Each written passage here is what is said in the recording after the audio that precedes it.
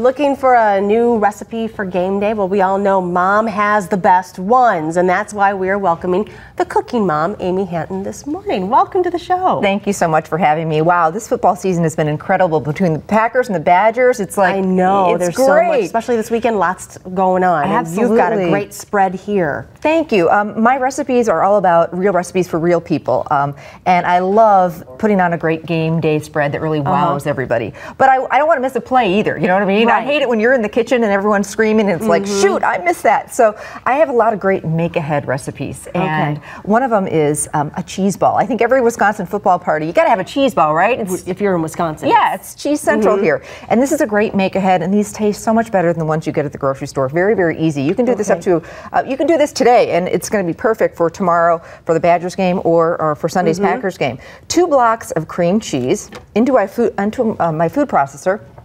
I've got some bacon.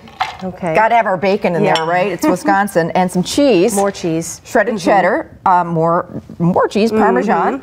A little bit of Worcestershire sauce, black pepper, garlic powder, a little bit of mayonnaise. And so this is all like nothing fancy. You can get it out of the grocery store. That's kind of a, you know, all my recipes are just easy and quick and nothing too fancy. And that was just some scallions. And then you just put it in the food processor and give it a whirl. And it'll mix it all up. Now, you've got, Charlotte, some roasted red peppers. These just come from the jar. And I just cut them into thin strips. So basically, you're going to get this mixture into the refrigerator and let it set up for about 24 hours. And then use your hands with maybe Ziploc baggies or saran wrap covering your hands and form it into a football. Isn't that fun? Enough. And then I covered it with pecans. If you're not a nut person, you can cover it in more bacon, crumbled bacon bits. And then we're going to make the laces for this football, right? And I've just got this roasted red pepper just from the jar. Slice it into thin strips, and you know, not only is it fun to eat, everybody loves it, it makes a great centerpiece for your table. So it's like double duty. You know what I'm talking about? Very much so. Isn't that cute? And you know, it's the kids love stuff like that. You know, don't do it all. Use the grocery store and pick up the cupcakes. You know what I mean?